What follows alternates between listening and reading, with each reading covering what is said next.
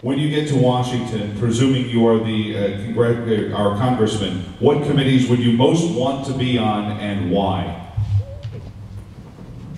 Well, my background is in finance, so obviously I would like to be on the Finance Committee.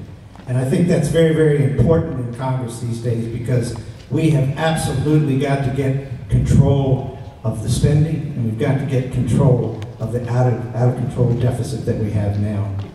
Now, in the Albemarle County Board of Supervisors, I know I keep talking about this, but this is where I can relate to you my experience.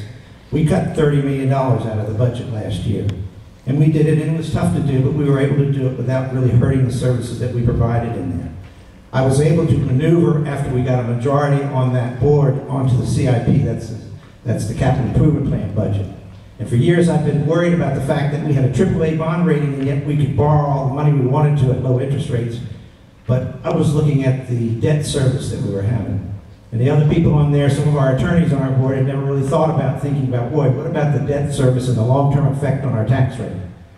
That is something that I looked at. We cut over $100 million out of that budget last year. This year we cut another $100 million out of next year's budget.